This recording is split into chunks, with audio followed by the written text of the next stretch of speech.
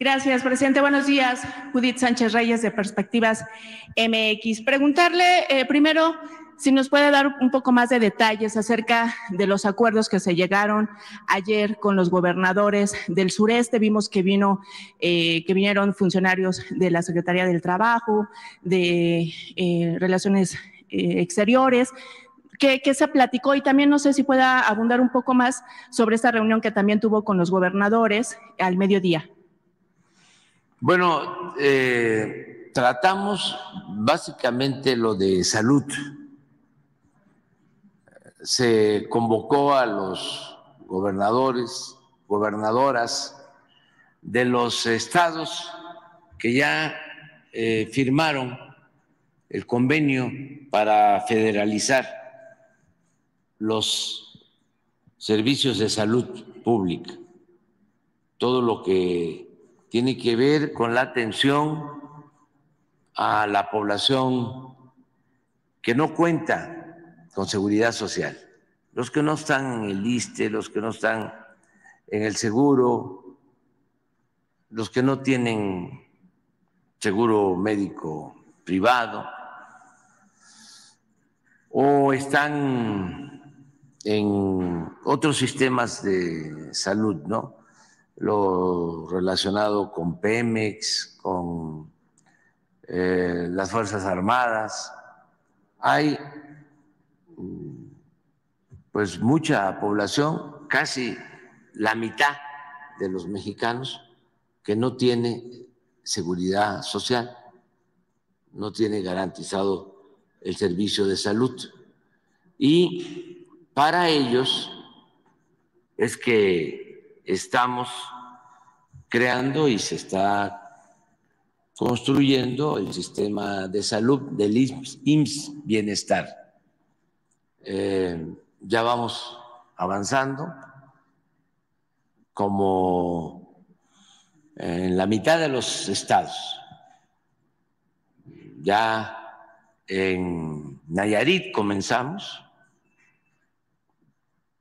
Aquí se informa cada 15 días. Y en esos estados donde ya se está federalizando el sistema de salud, ya se tienen los médicos generales, especialistas, todo lo que no había. Ya el abasto de medicamentos supera el 90%, ya hay nuevos hospitales, rehabilitación de hospitales,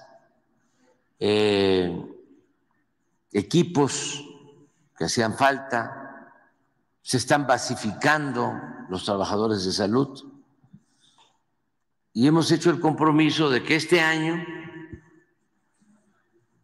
vamos a tener uno de los mejores sistemas de salud pública del mundo. La gente va a poder atenderse, va a tener médico las 24 horas del día, los 7 días de la semana, el derecho a todas las medicinas de manera gratuita, a los estudios, intervenciones quirúrgicas, con especialistas. Eso es lo que estamos construyendo y por eso nos reunimos ayer con estos gobernadores, porque necesitamos terminar todavía algunos hospitales que todavía falta concluirlos. Algunos los encontramos en cimientos, otros hasta los habían inaugurado, pero nada más eran las fachadas. Hay un hospital en Ciudad Juárez, que lo inauguró el gobernador de entonces, en Ciudad Juárez. Y era la pura fachada y atrás obra negra. Entonces, ya lo estamos construyendo. Y con los gobernadores del sureste, ¿tiene que ver con el asunto migratorio, con las búsquedas de trabajo? Esto fue para salud. Y luego tuvimos una reunión sobre migración con los gobernadores del sureste. Vamos bastante bien en todo lo relacionado con la migración.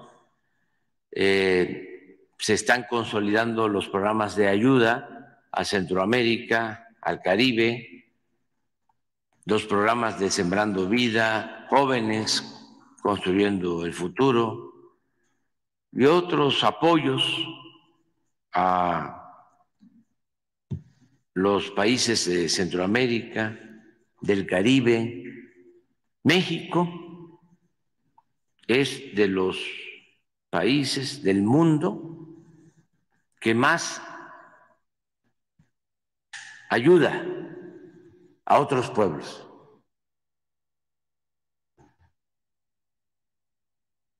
Incluso si tomamos en cuenta a las grandes potencias, México está ayudando más que los gobiernos con más presupuesto, con más recursos. Nosotros estamos invirtiendo cerca de 200 millones de dólares para apoyar a nuestros hermanos centroamericanos y del Caribe. Y eso no lo están haciendo otros gobiernos. Y eso ha ayudado mucho a ordenar el flujo migratorio. También la estrategia de cuidar a los migrantes en el sureste, donde hay menos violencia, donde se tienen albergues y se evita la travesía por todo el país con riesgos para sus vidas. Dos tipos de riesgo. Los accidentes en vehículos en mal estado, trailers que se voltean, donde se producen asfixias, todo esto que es muy lamentable, choques. Entonces, estamos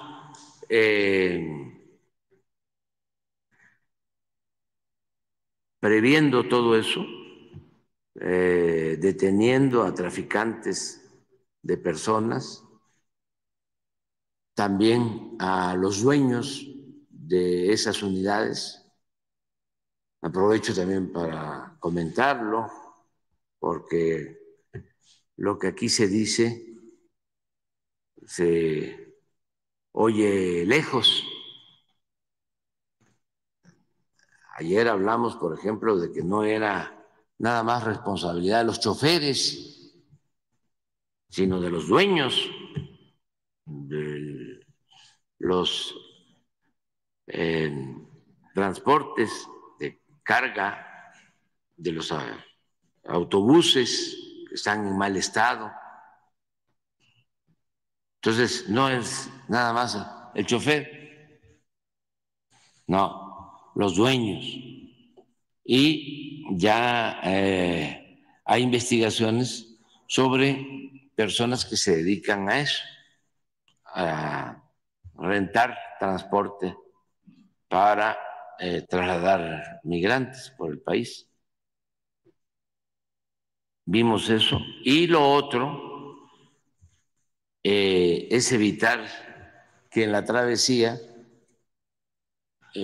corran riesgo los migrantes de ser secuestrados por las organizaciones de la delincuencia, como ha venido sucediendo en los últimos tiempos en Matehuala y en otros sitios, y que no lleguen a la frontera en Tamaulipas, Coahuila, de cuidarlos. Afortunadamente ha ido bajando el flujo migratorio, ayer lo observamos. A ver si nos mandan lo de el informe de migración de cómo vamos en el número de deportados de Estados Unidos. Lo tienen el encargado de migración.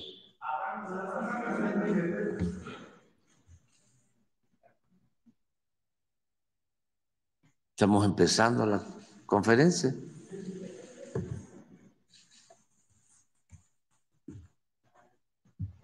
Así vamos.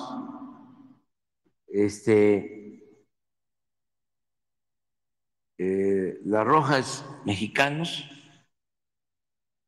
la amarilla son migrantes de otros países y la verde es el total. Entonces, ha habido una disminución considerable. Entonces, para esto fue la reunión, estuvieron los gobernadores de Chiapas, Tabasco, la gobernadora de Campeche, el gobernador de Oaxaca, el gobernador de Veracruz.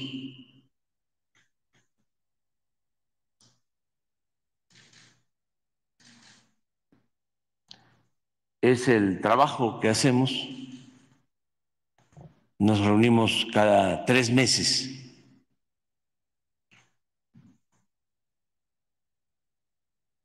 Muy bien.